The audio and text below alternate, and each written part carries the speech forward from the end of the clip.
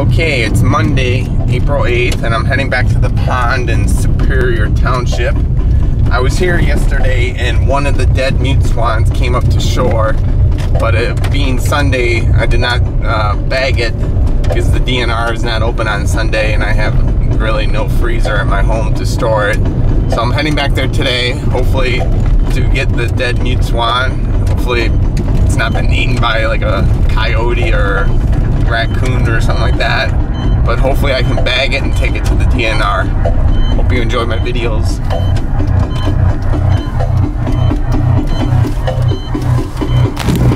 Okay, the one dead mute swan is still over there. Then yesterday we're gonna see if he's still over here, the dead mute swan. Yep, he's right over here. And doesn't look like any animal touched him from I was here about 22 hours ago. Yeah, he's still here. There he is. Woo-wee. This one's probably gonna stink. But I'm gonna get him in a bag here and take him to the wildlife office. So hopefully it won't stink too much.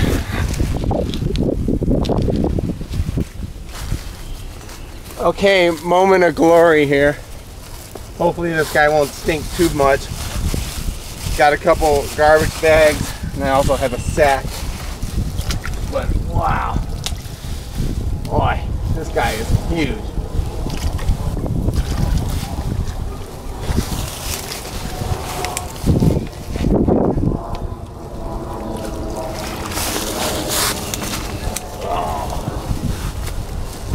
At least the smell's not that bad.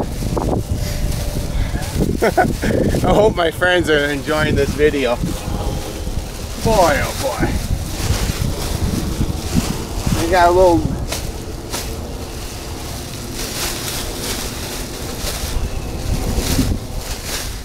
Come on. Alright. Yeah, there look like some blood on this guy. Huh.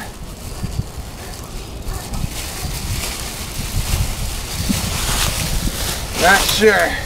No extra, but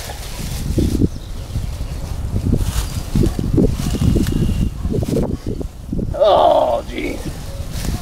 Come on, Bubby. Oh. A little bit of a smell right there. Oh boy. Come on. I'm actually kind of happy that this guy came to the shore because holy cow, these suckers are huge.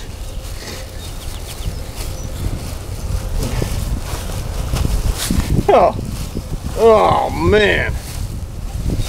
Get in there. Oh. Ugh. Alrighty. One bag. Oh Lord. Yeah, I'm kind of happy that this guy came to the shore because if he didn't come to the shore and I would have to go out there. Last week when I was in the water, that would have been crazy to bag this guy in the water. I would have had to drag him back to the shore here. So things are working out all right here. Woo-wee. I only brought two garbage bags here. Hopefully. And I got that sack. That sucker's gonna fit in that sack for sure anyway. This guy probably weighs about 30 some pounds.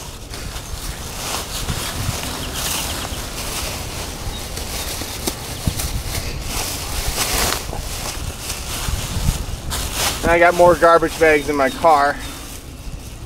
Woo-wee.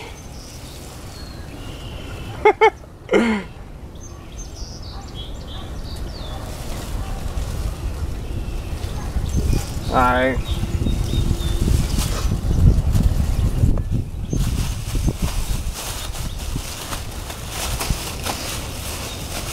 But hopefully figure out how this mute swan died.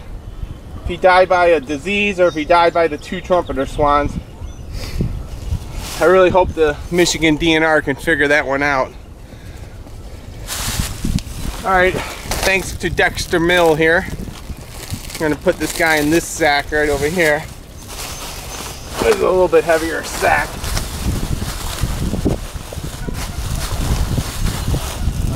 This sack can hold 50 pounds of corn, so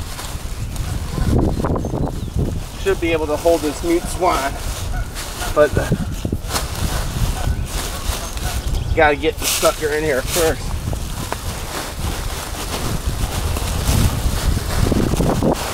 There we go. Woo-wee! Well,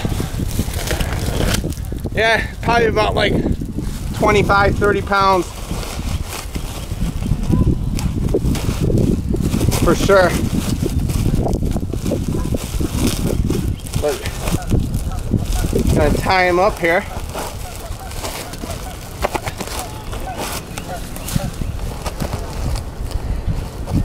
And off we go to Southfield, Michigan, to the DNR office. They'll take it to the disease office, I think, which is in Lansing.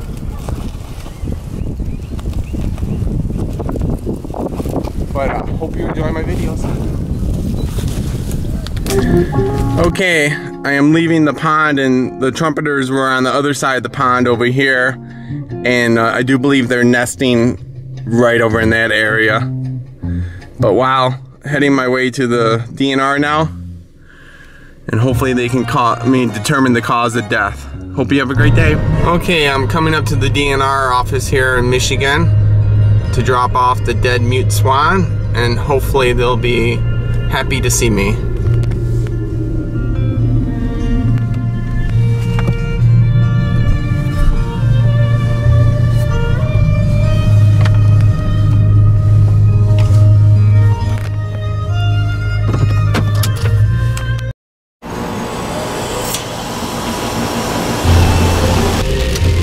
Okay, I just dropped off the dead mute swan at the DNR. They say it's going to take about a month. They send it out to Lansing to the disease control center. And I'm going to call and do a lot of follow-up and hopefully get some answers to what caused the death of this mute swan. But the freezer was kind of packed with a lot of dead animals. Had to move like a dead deer's head and a couple other carcasses around just to fit the mute swan in the freezer, so that was kind of interesting. And the lady that was helping me out, she didn't come close to the freezer, and I asked her if she was scared of the dead carcasses, and she said no. But it was a little funny. But I hope you enjoy my video.